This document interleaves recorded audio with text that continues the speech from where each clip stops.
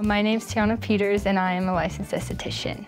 In high school, I struggled a lot with acne, and I just remember people telling me like, just be confident in your skin, blah, blah, blah.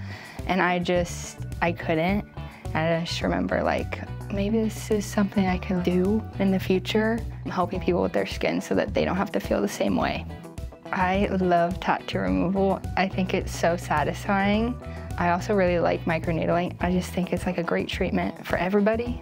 I really like chemical peels. I personally like them and I like giving them to people. I think it's great for people with acne. It's helped me a lot. The first ever like just basic facial I gave somebody, I just remember them being like, I look so glowy, I love it. And I was just like, okay, this is for me. This job is for me.